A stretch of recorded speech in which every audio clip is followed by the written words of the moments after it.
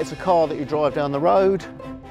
The fun part comes when you come to the water, drive in, and then off you go down the river. It's one of the best feelings you could ever have.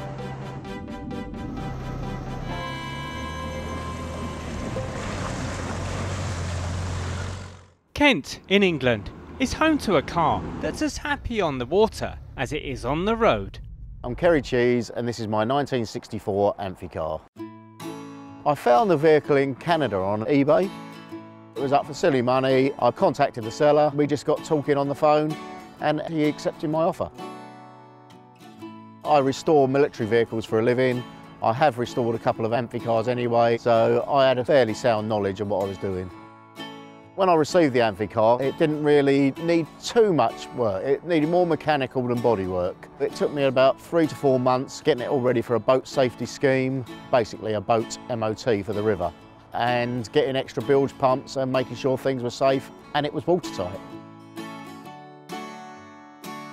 Probably costs start to finish around 32 to 35,000, which was a reasonable price for one of these vehicles.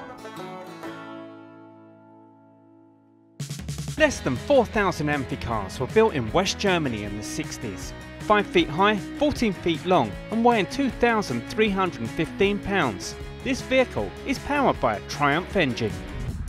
It is an everyday car on the road. From inside, you wouldn't even know you was in a boat.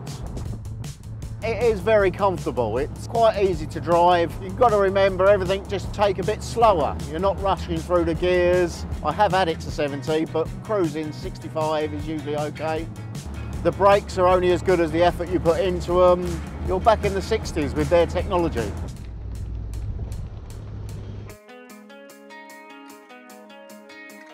Basically, it's a car that you drive down the road. The fun part comes when you come to the water, drive in, engage the prop shafts at the back, and then off you go down the river.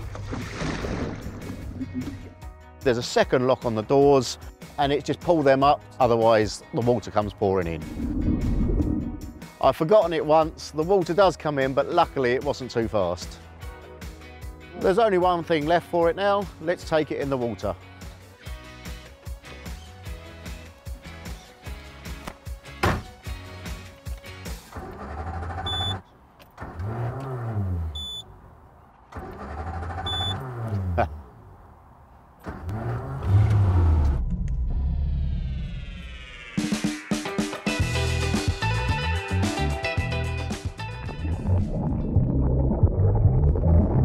It's easy, relaxing.